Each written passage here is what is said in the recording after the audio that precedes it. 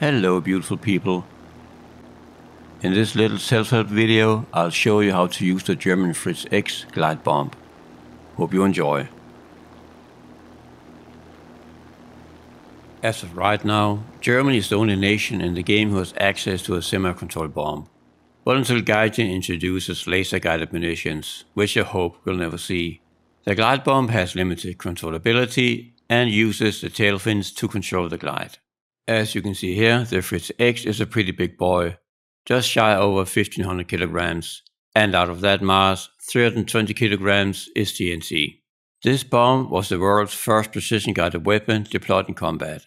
The reason why the Fritz X had so limited TNT content was it was a high-explosive armor-piercing bomb, and it was only used against ships. Only 2 German bomber aircraft are able to use the Fritz X.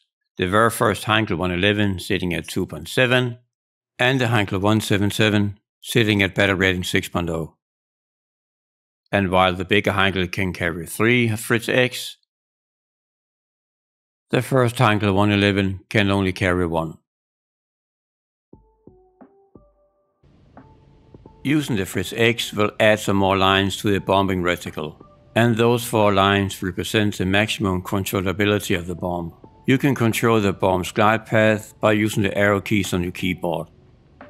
By default, the arrow keys actually does the opposite of what you would think.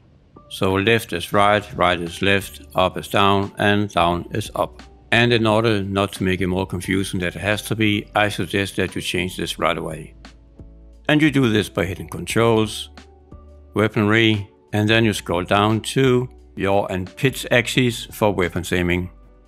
And you need to double click on it, and then here maximum value and minimum value.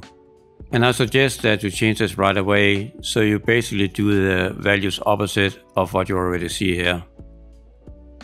And do the same for the pitch axis. And you're all set. And once you've done this and try to drop another bomb, every time you hit the right key and the left key, it actually does what it's supposed to do. Same goes for up and down.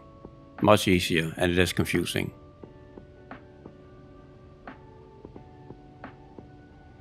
I suggest you start using the Fritz X from 3 or 4 kilometers up.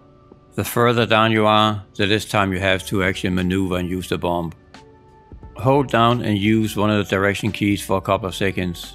If you release the key too quickly, the bomb won't really have any time to react to what you're doing. You can of course use 2 directional keys at the same time, so left and down and up and right or whatever combination. It's all a learning process, and hitting a moving target is not always easy. The main reason for not hitting a ship has nothing to do with really controlling the bomb, but misjudging the speed of the ship.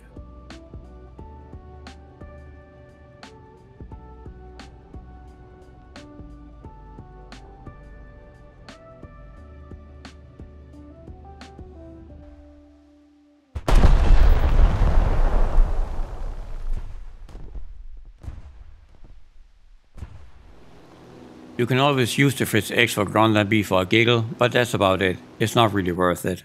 Your starting altitude is usually around 1000 meters, and at that altitude you have very little time to actually control the Fritz X, and if the vehicle is moving, you can forget about it.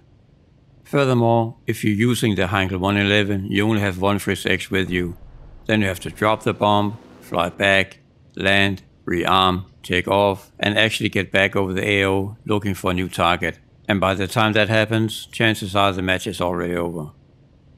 Personally, I'm not playing naval battles, so the only time I'm really using the Fritz X is in ARB whenever I want to have a bit of fun, whenever there are ships on the maps.